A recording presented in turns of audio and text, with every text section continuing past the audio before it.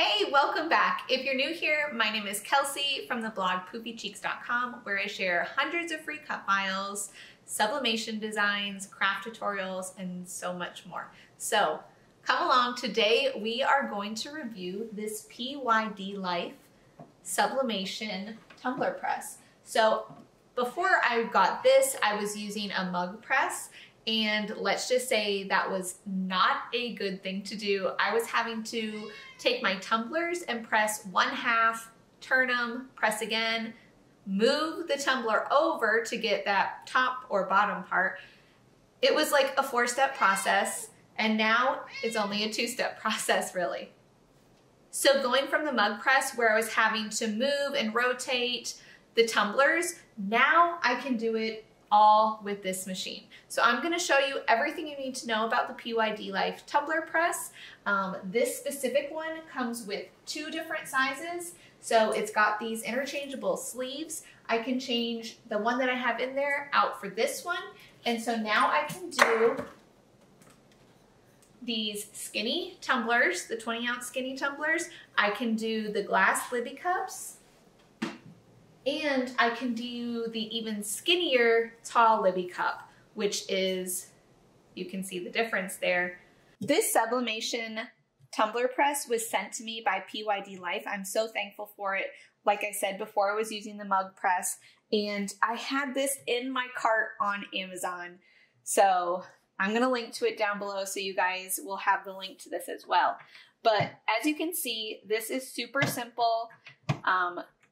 These can come off, and then you can replace with the other sleeve, which I'll show you how to do later.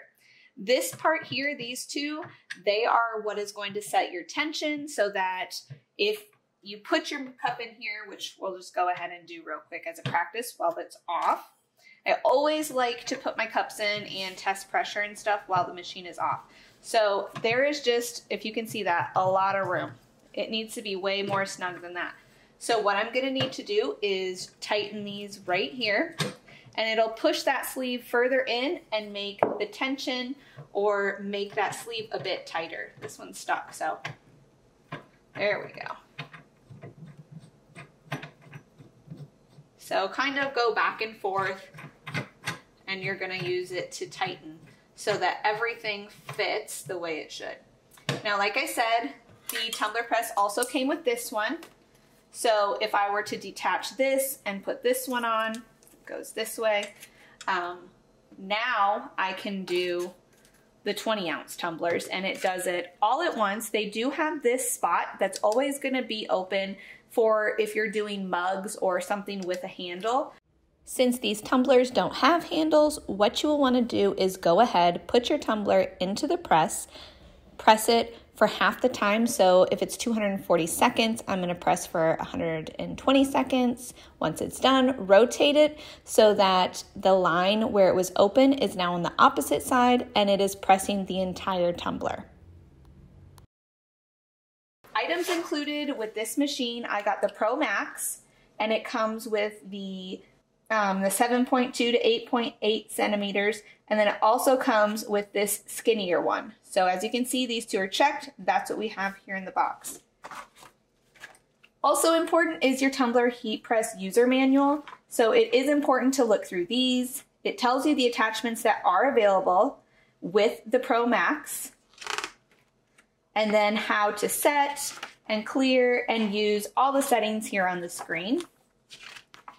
And then it gives you an idea of your temperatures and your times for different items. But I wanted to show you how it works.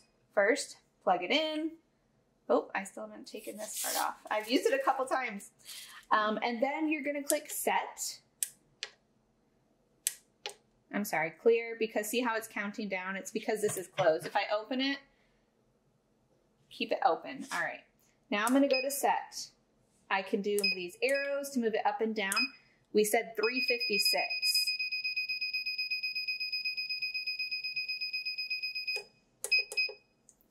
All right, and then once we get it to where we want, we're gonna click set again. Now we're setting the time. So 120 seconds. We are gonna leave it at 120 seconds. I'm going to press it for 120 seconds, then I'm gonna rotate it, and then I'll press for another 120 seconds. So now, say that I have my cup in here and I'm ready to go. I'm gonna close this. All right, this countdown, once it's closed, is going to start. If I wanna stop the countdown, because as you see, we're not even up to temperature yet, I have it closed, but I'm not pressing anything, I'm just gonna press clear. And now it's gonna go back to the 120 seconds, and as you see, it's heating up. I moved outside because the truth is that this machine smells a little bit like burning rubber, kind of, or something. It's not a good smell the first few times you use it. So I'm changing out the sleeve. I want to show you how to put the other one in. So you're going to just take these little screws. You should be able to get them with your fingers. A few of them were in there too tight to use my fingers. But you have to unscrew all 8 of them. There's going to be 4 on each side. With these ones that were too tight, I grabbed a t-shirt just to try to get a little bit more of a grip on them. It worked for some, not others. So then I called in my husband with a pair of pliers. Why didn't I think of that? And he was able to get them right away. The final thing you need to do to remove this sleeve is unscrew the part here that connects the sleeve into the machine itself. You're going to unscrew it and then just gently pull it out. Those prongs are in there. Take it off of the machine, and now you want to put the new sleeve on. So you're going to start the same way. You're going to put the new sleeve back in, connect the white cord with the prongs. It does have a flat end, so that's how you'll know which way it goes in. And then use all those little screws and attach them back onto the machine and the handle.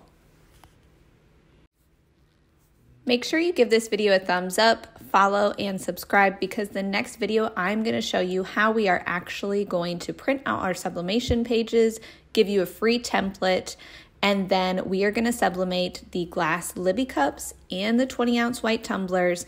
And as you can see, you're going to see the full difference between how those designs look on each of these cups.